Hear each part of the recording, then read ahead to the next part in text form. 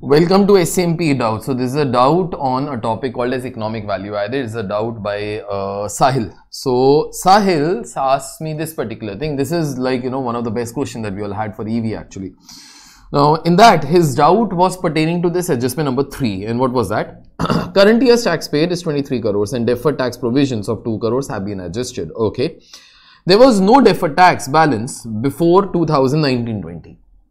And his doubt was, sir, why we have not taken this 2 crore rupees when we are calculating adjusted net operating profit after tax. Now, first of all, the way that we all have solved the question, we all have started away with EBIT and gone down. So therefore, already in our profits, we have not considered tax at all. That was one thing. Okay. So therefore, in any case, there is no question of adjustment of this particular thing because we have started with EBIT.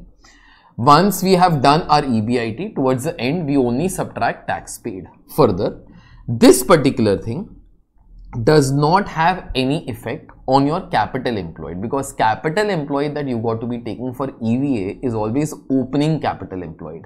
And for opening capital employed, we require last year provisions. And it is clearly given that there were no deferred tax balances before 2019-20. So before this in last year's balance sheet, there was as such no tax provisions or something like that. Okay.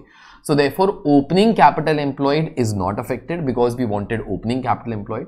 Current year's net profit, we are calculating starting from EBIT and we are coming down. So in any case, till now in EBIT and all, there are no tax effects. And whenever the question of tax effects come, at that time we got to be writing tax paid, and that is whatever we all have considered 23 crores for.